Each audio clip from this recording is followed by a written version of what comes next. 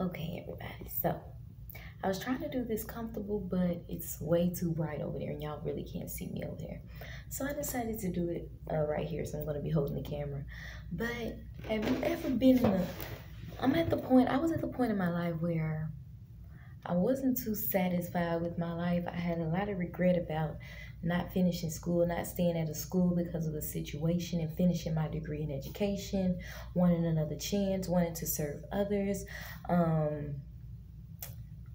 A lot of praying, a lot of wondering where I need to be, and just dissatisfied and unhappy and just tired of my normal situation. Tired of that, wanting better for myself. And thus, that's what led me to the military, thus the Army.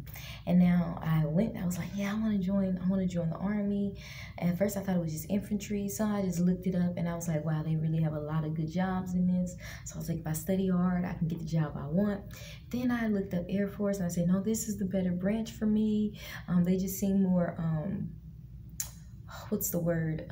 More dignified, more, kind of a higher level of class that I thought matched myself.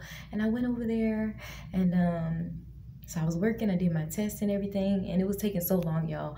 I was thinking I was about to be gone. I was ready to be gone. I was like, I want to leave now. I need to be up out of here right now.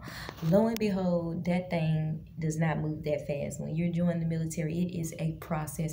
And when I say it is a process, you have to get all your paperwork together. You got to take your tests. You got to go to MEPS. They do a lot. So it is definitely a process. So if you're thinking you're going to move quick, not in the Air Force you want, maybe in the Army, but not in the Air Force. And everything is a process, but the Army will definitely get you out faster than the Air Force, depending on what's going on with you. And so for me, I wanted to do a medical job in the Air Force, and I had the scores for it, but my recruiter was like, listen, you need to take it again to get to get another job.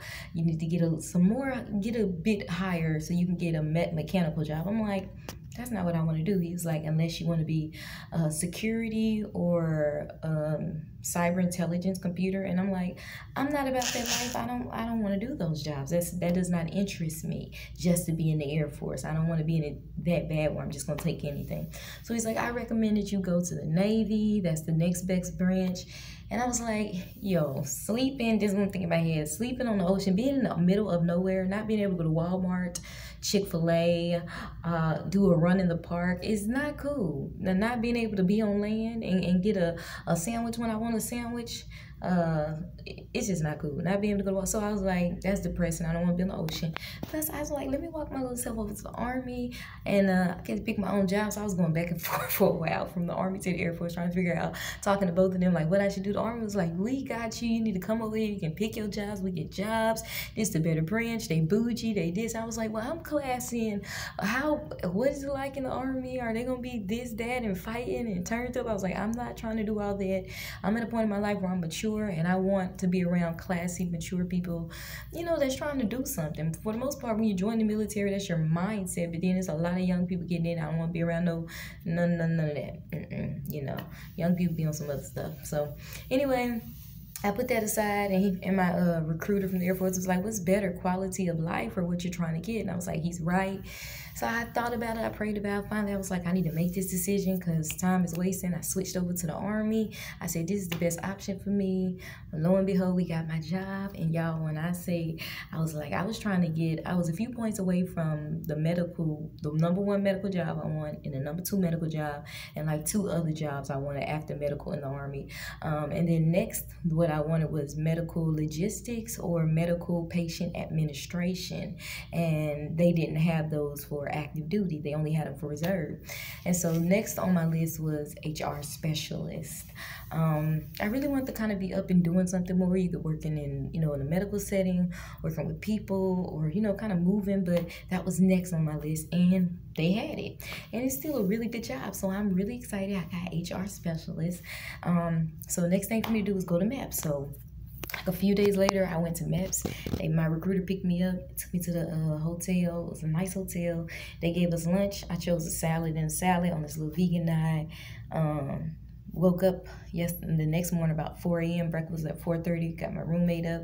Had the sweetest roommate. She was about 18, a Hispanic young lady, sweet. We ate breakfast. We got ready. We headed to MEPS.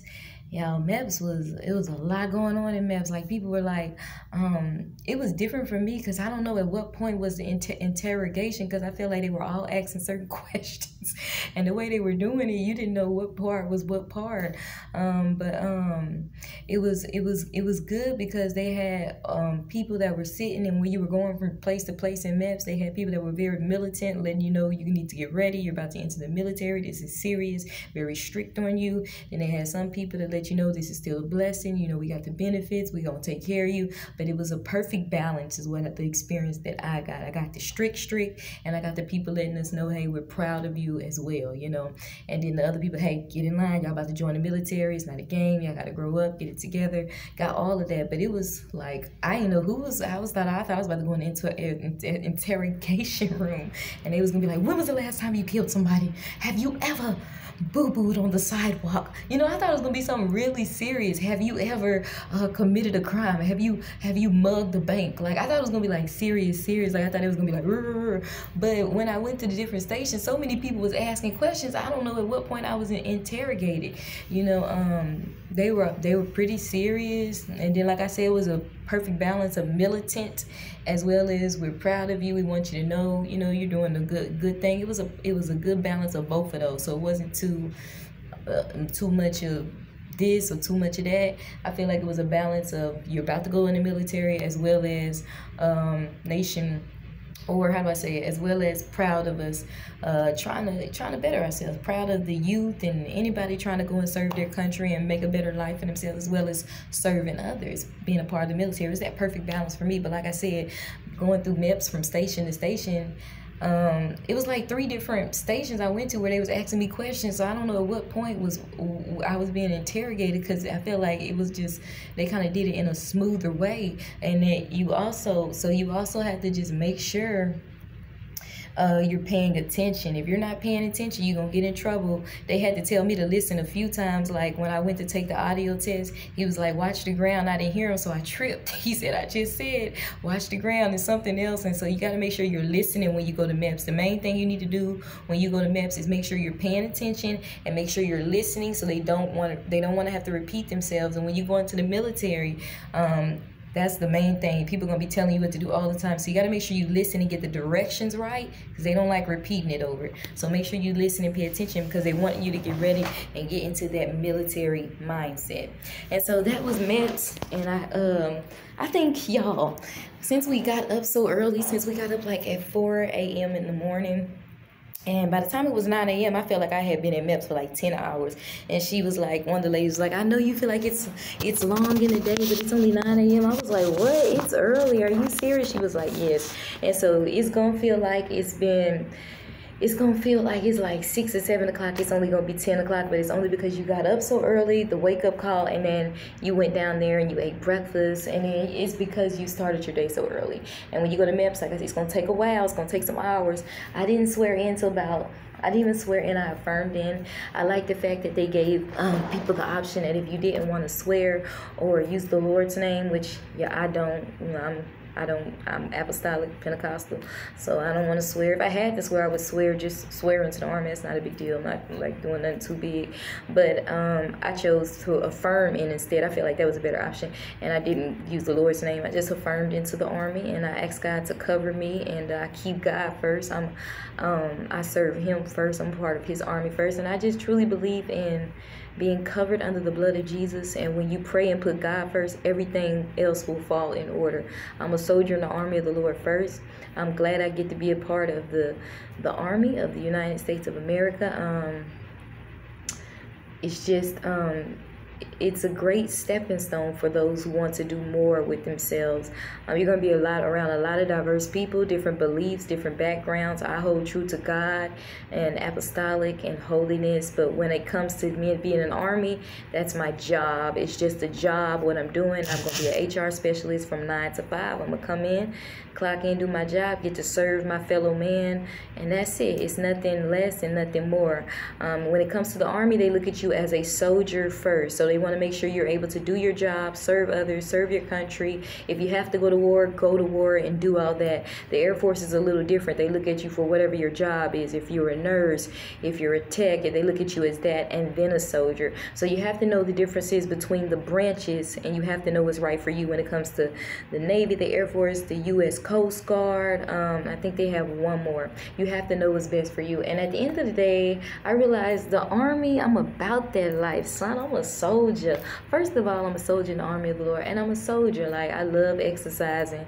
I love being strong and being dignified and marching and like being about my business, getting something done. I like that. I like that mindset. Like, we about to go to war. We about to, when I say war, not, it don't have to be like a war. Like, we about to get it done. We about to put in work. We about to accomplish something. We about to be great.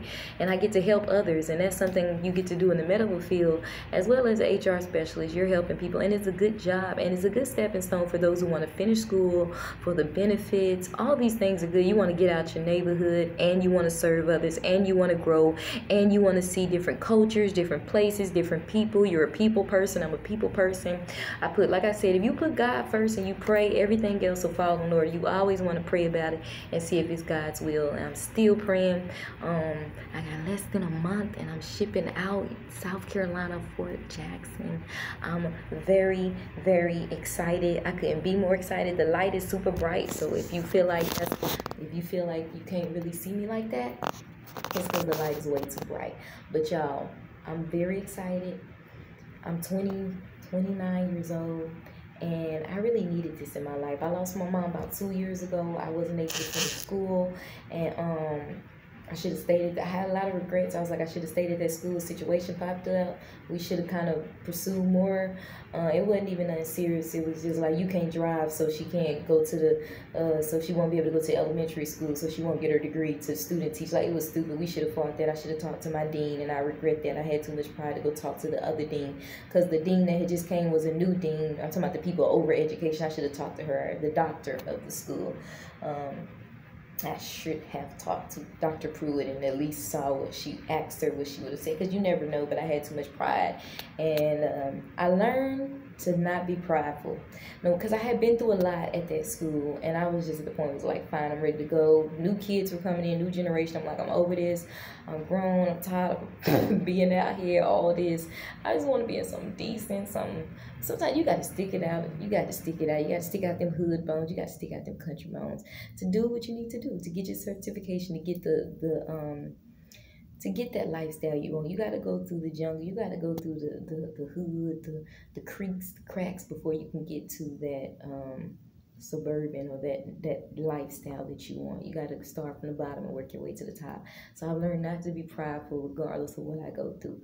But if you're looking for a new beginning, and you're somebody that like to serve others, you want to go to different places, meet different people, and you should I definitely recommend you checking out the Army, the Air Force, the National Guard, the Navy. Y'all, it's a blessing, the benefits, you get to serve others. It's a blessing. Pray about it first, because for me, before I'm serving the country, president, anybody else, I understand that's what you are when you're part of the military. I'm serving God first. I have to make sure it pleases Him first.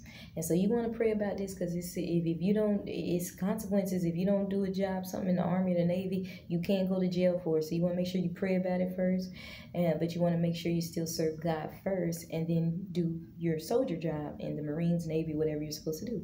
I recommend you looking into it. The schooling, the benefits, everything's paid for.